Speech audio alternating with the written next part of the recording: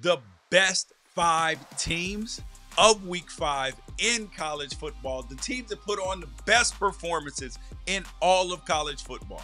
Number 1, we have the Alabama Crimson Tide, that 41-31 win over Georgia. Highly impressed. Jalen Milroe, everybody in between. Ryan Williams, 17-year-old. How many times are they going to tell us that this kid is 17 years old? We already know. It's like last year when the Oregon Ducks would play, and it'd be Bo Nix and Taz. Oh, his adopted brother, his brother. Just so they could tell the story over and over and over and over again. We know. We know already. But Alabama. The second team up, Colorado. They went to UCF. Everybody writing them off. They are 12-point underdogs. Went in there 48-21. A decisive victory. And the problem is, I didn't hear enough people giving Colorado credit, because every time that something comes out about Colorado that ain't cool, whether it was a uniform, potential mix-up, or stories coming out, any of it, do you know what ends up happening? When they do something great, people are real quiet. Look at the kid, Cormani McClain. Oh, people criticize Deion, and I did too. I didn't like the way he handled it, his sons, and the way they came at the kid. Just let him go on about his way. I didn't like the way they handled it, but they've been proven right at this so far. And now I hope Cormani McClain is able to recover from everything, but they've been proven right in that situation. So I'm going to sing Colorado's praises loud, because when they do something wrong, we criticize real loud. All right, the third team is Penn State. 21-7 over Illinois. And I kind of lowered my energy about it because I still don't love this Penn State team, but this was a hell of a win. I still have questions about their quarterback, Drew Aller, but they were able to put Illinois in a headlock and give them a noogie. Just old school noogie. They just didn't let them do anything. And Illinois had a chance before halftime to put up some points. They got stuffed. So this Penn State defense showing up again.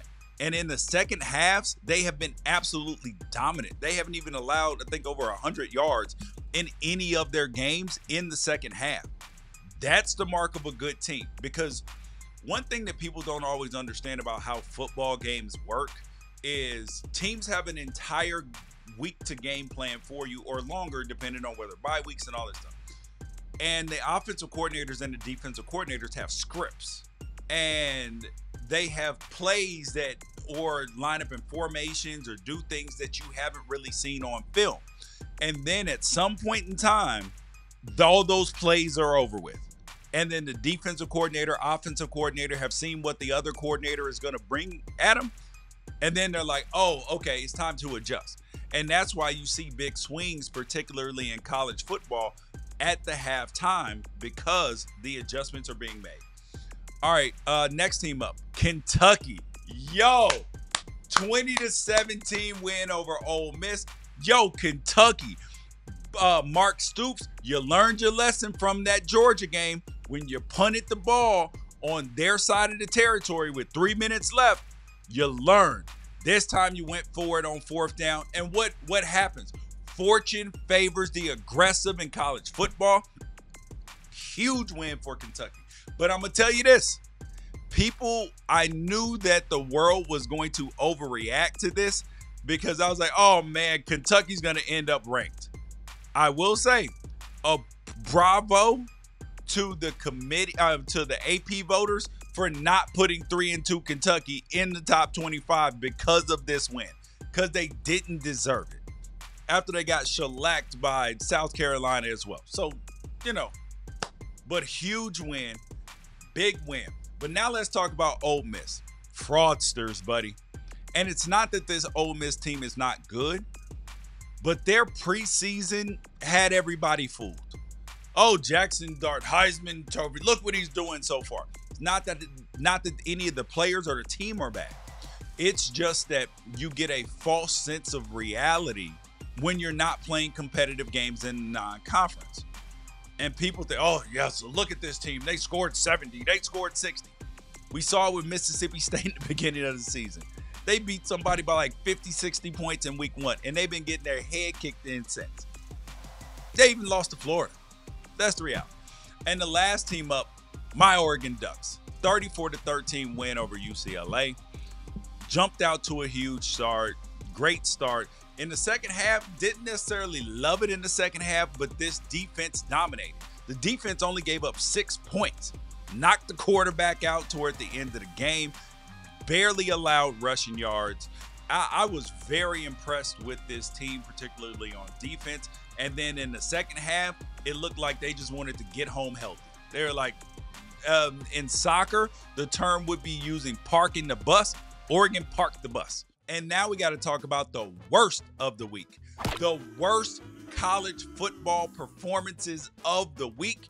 Number 1, UCF. UCF was a 12-point favorite, and and the number 1 rushing team in the country, and you couldn't run over Colorado? That ain't it. But good job, Colorado. The second team, the Kansas Jayhawks. Oh, they might be one of the biggest disappointments in all of college football this year. They came in ranked in the top 25. They just took another loss, a 38-27 loss to TCU.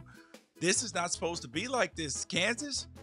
We were supposed to be celebrating you staying in the top 25, and so they got some rebuilding to do.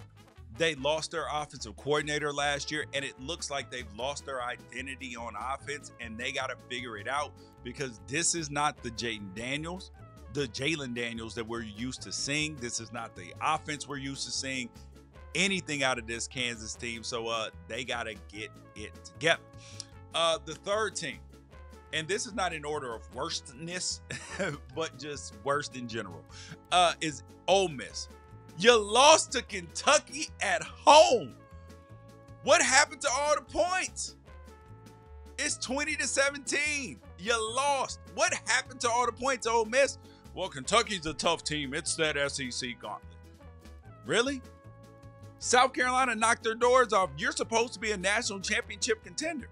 And you might still be, but this might be the wake-up call that Ole Miss needed because their non-conference schedule has been Furman, Middle Tennessee State, Wake Forest, and Georgia Southern before this. And they're not alone in this because Ohio State, same way. But this was not a good performance in any way, shape, form, or fashion. And if they want Jackson Dart to win the Heisman Trophy, they're going to have to put up big-time scores, big-time stats, everything when it matters the most. All right, next team up, Illinois. I believed in you. Oh, against Penn State. But you did cover the spread, so thanks for that. Penn State 21, Illinois 7. Illinois couldn't score. They just couldn't. And I do like the fact that Luke Altmaier, who had his worst game of the year last year in this game, that he didn't repeat the same type of performance. He was 16 for 25, 185, touchdown and an interception. And this Illinois defense held Drew Aller down. 15 for 21, 135. And we'll get to that in a little bit. But Illinois, offensively, we got to get a little bit better. Now, on one hand, I'm proud of them because Illinois is moving in the right direction. But on the other hand, yeah, this was a game that Illinois, if they wanted to potentially make the college football playoff, that this was a game that they needed to win. And the last team up, Florida State. I know at this point in time, you know what? Actually, I'm not going to promise that. I was going to say that Florida State will never put them back on the worst of the week again this year, but this game was absolutely atrocious. They lost 42-16. Florida State lost 42-16 to SMU. Now, SMU has been good since they went to Kevin Jennings as their quarterback permanently. He had 254 and 3 touchdowns, but this Florida State defense and offense are, if this ain't rock bottom, I don't know what is. DJ Uiagalelei had his worst performance of the year, 12 for 30, 222, 2 touchdowns, 3 interceptions. It was bad, man. Honestly, it was really bad. And he fumbled too. They didn't lose the fumble, but Lord have mercy. It was just a god-awful performance. And Mike Norvell, he has to get something to right this ship. Something. Like, give a sign of life. And they did put Brock Glenn in at the end of the game. The freshman, he went 0 for 4. But obviously, that's not anything at that point in time. But I would be willing to bet that we see him start next week to at least get something going. Because they got 4 losses already. They're 1 and 4.